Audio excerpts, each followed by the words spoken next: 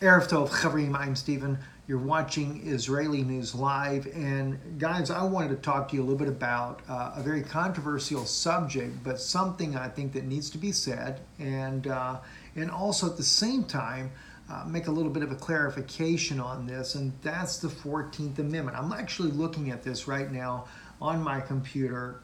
President Trump yesterday was speaking about signing an executive order to be able to rewrite or revoke or whatever it may be the birthright of citizenship here in the United States. And although I do, and clearly I understand why he's wanting to do this, President Trump is looking at this at trying to curb the influx of refugees into the nation, curbing the loopholes of those that are coming into the nation by the fact they're children. They may come here illegally and their children are born here, and of course that gives a loophole for the parents in to actually be able to reside in the United States. Because once you're born here, if you have children that are born here, a parent could then apply for a permanent resident visa and of course is entitled to that as a result of that. So I do understand, and I really want to make sure that's very clear, I understand that President Trump, I really believe, is trying to do this with the interests of the United States at heart, trying to curb this influx of refugees that are coming in, especially in light of the fact that right now RT is reporting that the president is sending 15,000 troops to our border as this huge caravan of refugees is headed to our border right now. So, you know, we're already processing in, I forget how many refugees a year into the nation. And of course, as a result, the unemployment rate for American citizens is always on the rise as we have more migrant situations that are being handled, even the legal ones, not to mention the illegal entries into the country.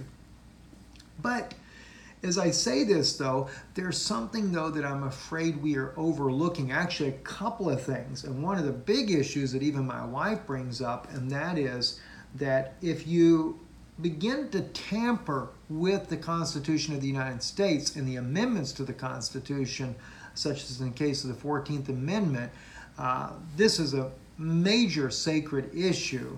And to just up and begin to change the amendments, then what's going to be next? First Amendment, Second Amendment, right to bear arms, your freedom of speech. If you take away the citizenship of the birthright, which, by the way, President Trump would kind of fall into that category in a way himself. I believe that President Trump's mother was an immigrant to the United States. And of course, he was born in the United States. So, you know, a lot of things you could kind of go there. And I'm not looking at trying to sling mud in this case. What my issue is, though, that 14th Amendment also, under that birthright in the United States, it also affects those that are naturalized citizens as well. My wife is a naturalized citizen of the United States, and they're hand in hand together. If you're born here, even though you may have illegal immigrants for parents, you become a citizen. If you become a naturalized citizen in the same amendment, you have all the safeguards and rights as a native-born American. But if you begin to dismantle the 14th Amendment, it may knock out the naturalized citizen as well. But you might say, Steve, where are you going with this, though? If you say you understand President Trump and that he's trying to do this for the safeguard of the country, but yet you're also saying, too, that if you begin to take the amendment and attack it that way, which now President Trump's backed off the executive order and he's talking about having the Supreme Court look at this and remove it. What are you talking about, though? You're speaking about this being a major issue. Well, I believe that this may also be headed in the direction of a prophetic fulfillment. Yeah, believe it or not. Let me explain that. And I know I'm on my phone doing this recording here, so I'm a little bit harder to get this uploaded tonight for you guys. So I'll try to make this short and sweet as I possibly can. I've been sharing with you guys for a long time here the different stages that have been set as it was 2,000 years ago. Even when I did the message recently, what side would you be on if you were here 2,000 years ago when Yeshua, Jesus Christ, was here on the earth? What side would you have taken? Because as I've been pointing out, and even more so here recently, like it was 2,000 years ago, we have the house of Judah in the modern state of Israel. 2,000 years ago, we had a Sanhedrin council. We have a revised Sanhedrin council. 2,000 years ago, we had a high priest in Israel. We have a high priest already elected in Israel now. 2,000 years ago, there was Yeshua was here, and he had his apostles and those that were winning converts to Christ. They were here as well. There were many of those that were believing the message of Yeshua that were Israelis, as you would call them back then, from the house of Judah. And even today, we have the same thing again, 2,000 years ago. In fact, when Yeshua was here 2,000 years ago, he read from Isaiah's prophecy, Yeshayahu, and he read in verse 61, he read verse 1, the Spirit of the Lord is upon me to preach the acceptable year. We know all of this. Half of verse 2, he closes the scroll, rolls it back together, hands it to the priest, and says, this day, this scripture is fulfilled in your hearing. Now, he didn't read the other half of verse 2, as we would call it today. It's just a continuation, not so much breaking up in verses. But in that context, though, it was because it was bringing about judgment. So why wouldn't he bring up the issue? Why didn't he continue on reading? Because the judgment would follow in this day. But it also tells us Yeshua's got to return. The Mashiach, the Messiah, must come. As the Jews say today, they don't believe that Yeshua could be the Messiah, because why? Well, Yeshua, when he was here 2,000 years ago, they say that he never brought in a millennial reign. He didn't defeat the Romans and crush the Roman Empire. But yet the Roman Empire is once again in power today in Israel, as well as many other parts of the world, including the United States. Now, the Vatican controls it all. They control the NATO movement. They control the United Nations. All these things are under a Roman authority, as well as Israel, under the selling out with Shimon Peres that brought that idolatry back into Israel again. So yes, all the things are being set. And I have been wondering for years now, I even said it to my wife several years back, if Rome is in control, when is this going to come about that the people return to the place of their nativity, of their ancestral birth, for the taxation, for the census, right? Well, President Trump's very actions is going in that direction. Could it be that these other 30 nations may also follow suit as President Trump if he sets that precedent? Not to mention, the United States is the biggest part of the NATO military, which is the Roman military, right? So for President Trump, and I don't think he realizes what he's doing when he's doing this, that's why I say his actions, I believe he's doing it from a standpoint to help the American people and help the American economy. And I don't necessarily think that he would want, as he revokes this, to throw all those that are born in the United States out. Probably they would be grandfathered in. Maybe that's his thinking. But nonetheless, by revoking this birthright of citizenship, closing the loophole, as he calls it, that would cause the people to be returned back to the land of their nativity. And what if the Supreme Court decides that the nationalized citizens as well also need to go back to the land of their nativity? Interesting. That would be something that would not only set a precedent, but it might put in motion a biblical prophecy or a biblical stage being set up as it was 2,000 years ago. And in fact, at the birth of Jesus Christ, that's when the decree, right before he was born, that's when that decree come into being.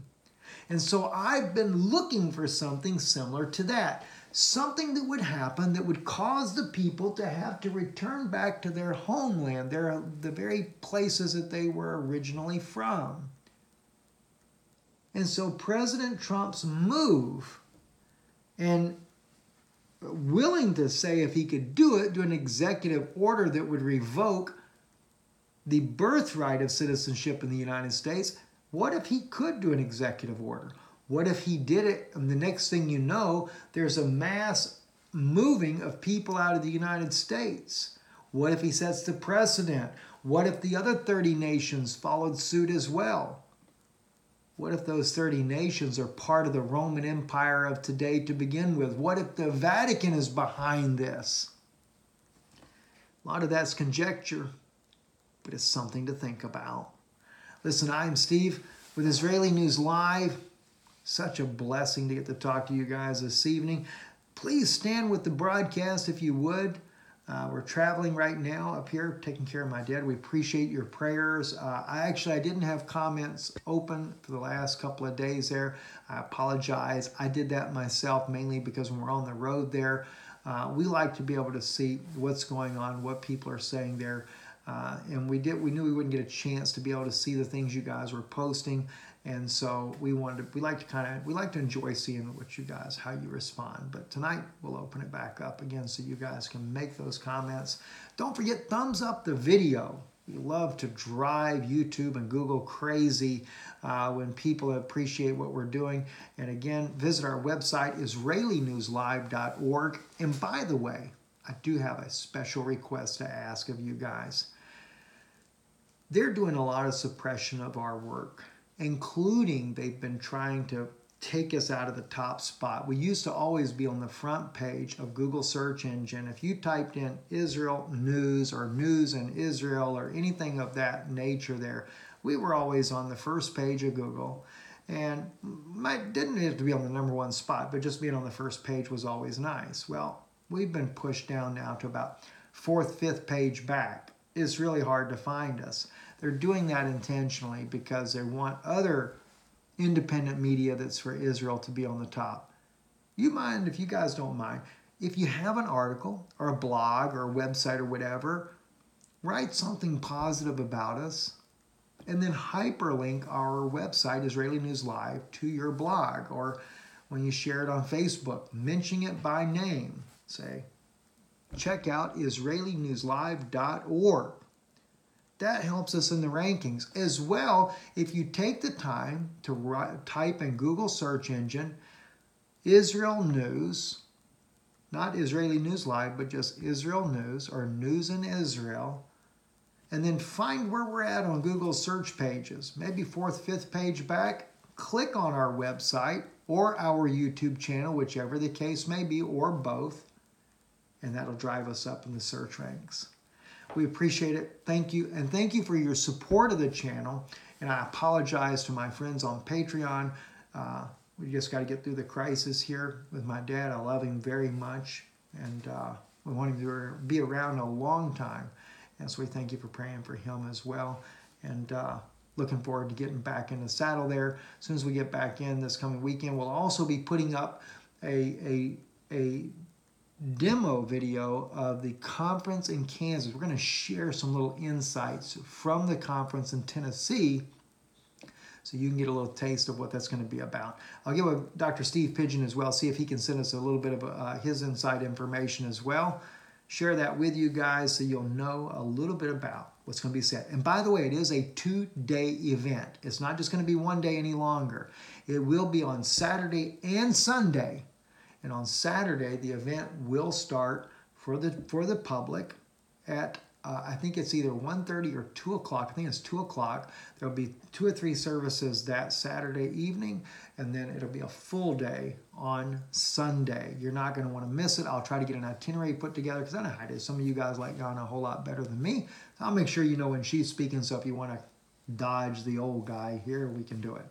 Anyway, God bless you. Love you all. Shalom, shalom.